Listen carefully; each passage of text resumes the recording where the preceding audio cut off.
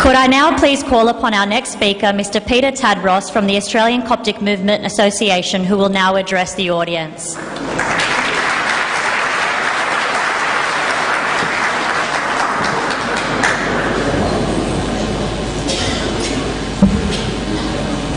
Thank you, Adora. Your Grace, Members of Parliament, Federal and State Parliament, and our local councillors, all the heads of the Assyrian community, especially Mr. Hermes Shaheen of the Assyrian Universal Alliance, and the 17 members of the Interim Council. I'm just going to give just a brief update on the response from the Coptic community so far today to this emergency in Iraq. I'm going to start off in Egypt first. 2 days ago, His Holiness Pope Tadros, the Coptic Pope, met with President Sisi, and the purpose of that meeting was actually to discuss the issues of the Coptic Christians in Egypt. As you may be aware, last year we had our houses marked with an X instead of the N, and we had hundreds of houses destroyed and churches destroyed, and the rebuilding efforts has been a bit slow. So the purpose of the meeting was to discuss what's going on in Egypt. However, Pope Tadros raised the issue of Iraq with President Sisi and actually asked him to do whatever he can do to intervene to save the Christians of Mosul in particular. Further to that, he has asked all 20 to 30 million Coptic Orthodox Christians around the world to dedicate St. Mary's Fast, which is happening now, for the people of Iraq, in particular the Christians of Iraq and the Christians of Syria, and for our brothers and sisters who are suffering in Palestine.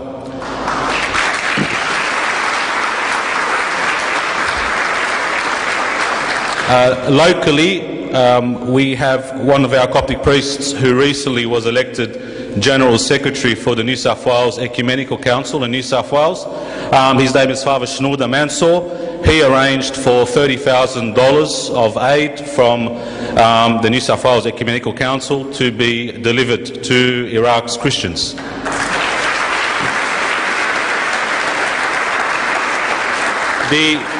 And from the community side, the Australian Coptic Movement Association, just via our online platform, has managed to raise $11,000 so far to date.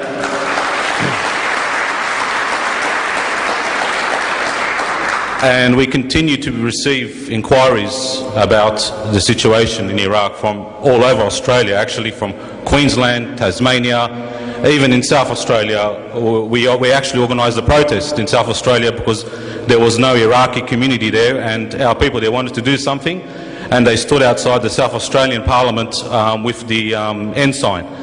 We also had...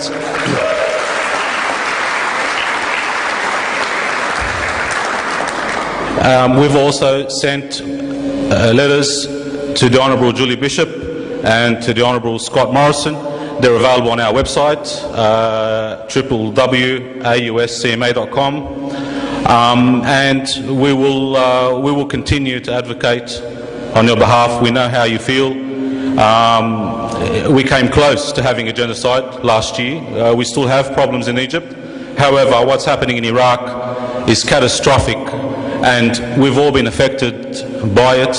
I'm seeing it on my social media, on my Facebook page. I'm seeing people who own businesses everywhere from Rockdale to Blacktown and all over the place changing their N or having N outside their doctor's surgery and lawyer's office. It's really, this is filtering through. It's not just about Fairfield anymore. It's filtering through all over Australia. And we need to keep up the pressure, and we must act ASAP, because these ISIS terrorists have created a new threshold of abuse and barbarism. It's just really unbelievable. You know, and it's not just the Christians. The Christians are suffering the most. They are the most vulnerable. But we've seen this happening for many years now, of troops in Syria and Iraq being lined up and butchered, and no one's blinking an eye. So if you allow these type of abuse to happen in one place of a country, it will come back and bite you. And if we don't stop it, it will come to Australia. We are not immune. We have people willing and able. So we must act seriously, and I know the Assyrian community, you've got some amazing friends here from all levels of parliament. There must be a serious effort here. I personally believe that we have been a bit slow in responding, but now that we have everyone's attention, it's really time to act. And I'm really concerned that the people who are fleeing Mosul and other parts of Iraq will never return, and I am concerned that we may be seeing the end of Christianity in Iraq if we don't act immediately. Thank you for having me.